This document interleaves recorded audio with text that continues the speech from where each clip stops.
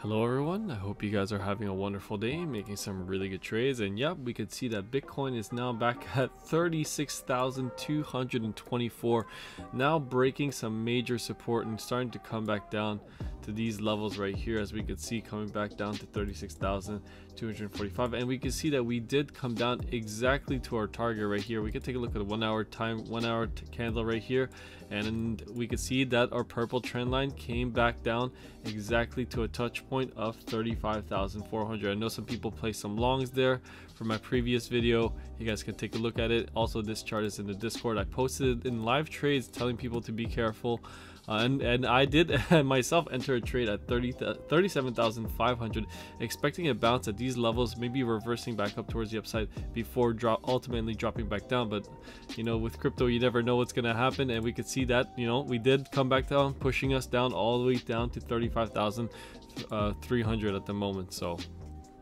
unfortunately, we are in a bit of a pickle right now and a bit of a loss, but that's no problem. We are going to do what we always do. We're going to exercise proper risk management, and if we take a loss on this one, then we walk away and we live to trade another day. Now Ethereum, on the other hand, breaking down some major support right here. I had some levels set here at $2,800 and $2,624 right there. Unfortunately, we are starting to break below those levels. We can see right now we did end up closing the daily underneath it. We are starting to get some wicks up on the daily time frame to 2616, but we're still sitting at 2568 right now, so not looking too good for Ethereum in my opinion. And if this starts to if this keeps going, then we're going to start to run into some major support at 2330. After that, if we break those levels, we have the next supports coming in at right here. We have 1771, and then we also have some support coming in at right here. Let's take a look right there, 1419. But even then, we still have a lot of way movement down to go, so definitely take that into account, guys. We are in a very over leveraged market. As we can see, the Dow Jones today coming down, breaking major trend. We actually ended up, I was debating on entering a long here for the Dow Jones at this trend line right here, but ultimately decided against it. And we could see that, you know, it ended up closing the day at 34,239. Congratulations to you guys who shorted this right here.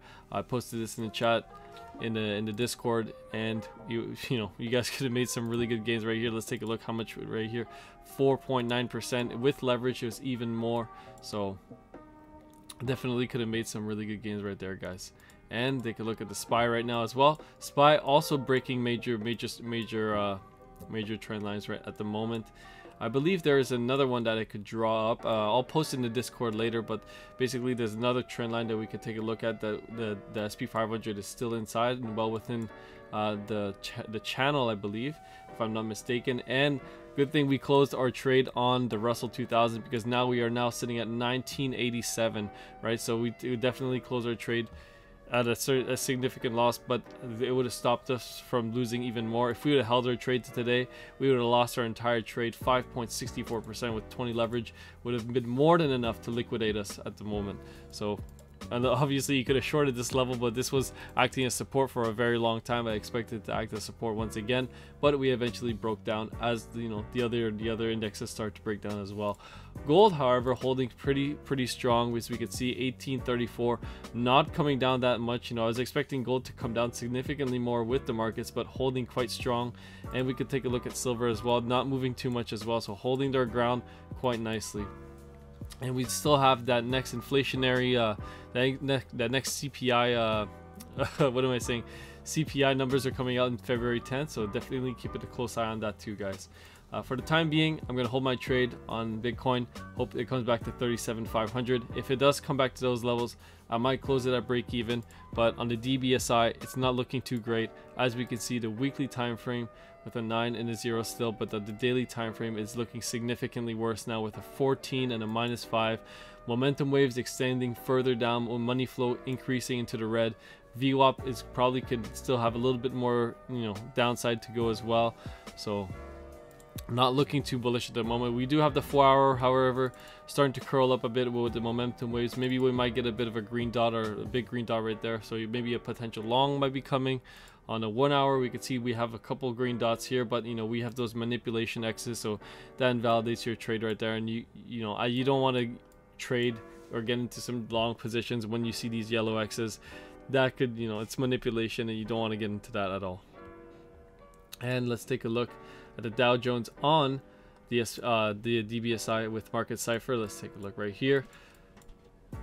There we go. We can see that on the daily time frame with a 13 and a -3, so not looking too great, and the money flow starting to increase into the red on the daily time frame. Well, what's interesting to me is that we have a red dot, right, and a 15 and a -5 right here for the Dow Jones. Right now the money flow is still in the green, but I believe this is the first time that we've closed our candle all the way down at 34,227 or 34,239, basically all the way down here. So the next weekly candle, in my opinion, that I expect to be significantly even more bearish than this.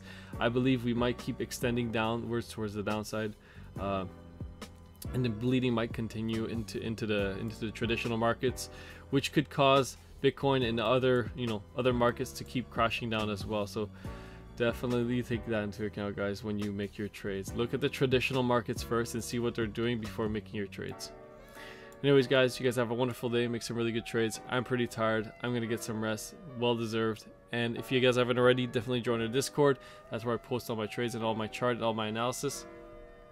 And if you haven't already, definitely join Bitget.com. You get $158 in bonus, and you get 10% deposit bonus.